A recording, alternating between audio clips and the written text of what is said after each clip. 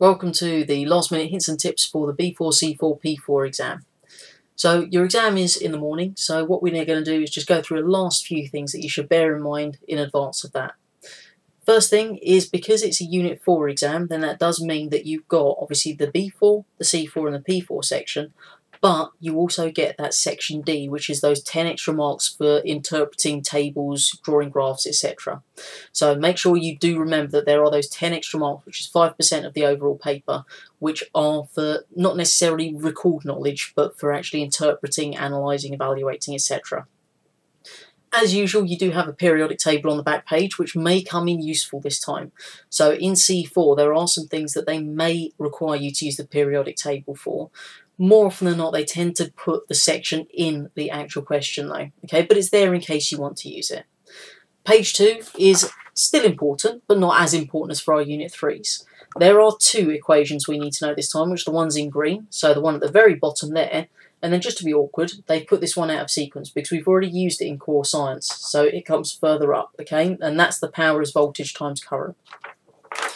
Because there are calculations, don't forget a calculator tomorrow. If you're not put it in your bag, do so now.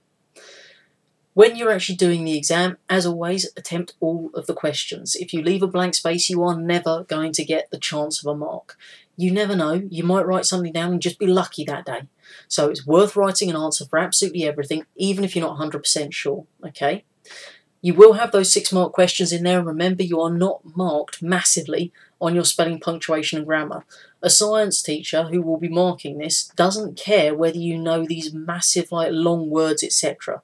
We want short, simple facts. Use a capital letter, use a full stop, and try to spell things vaguely right, okay? If you do that, then you're fine, okay? We don't need flowery language and all of this malarkey. It's not an English exam, folks. You are more than happy to use bullet points going down to actually structure your answer as well. You don't get marked down for not using a paragraph. Obviously, you can do wherever you want to start first of all. So if you want to start with the chemistry, you knock yourself out and do that. Just make sure you work through all the sections. Look carefully in case there's any bits in a table that they require you to fill out. All too often you kind of skim down, look for the answer line, and therefore you miss where you've got to fill something into a table. If it's ticking boxes and drawing lines, make sure you read the instructions carefully to only put the right numbers in there. And also, when you are reading the questions, we'll look for anything they've said other than this. Otherwise, you could throw away an easy mark because you repeat what's already been said in the question. So that's pretty much all the little hints and tips that you're going to need. Obviously, for those of you that are Westlands, then we are doing the breakfast in the morning, so come upstairs to L Block nice and early and have some toast, coffee, whatever you fancy, okay? And any last minute panics, then you can just vent at us science teachers as well. So good luck tomorrow, everyone, and I will see you tomorrow morning at the breakfast, and then I'll see you going into the exams, and I'm sure you'll do absolutely fine.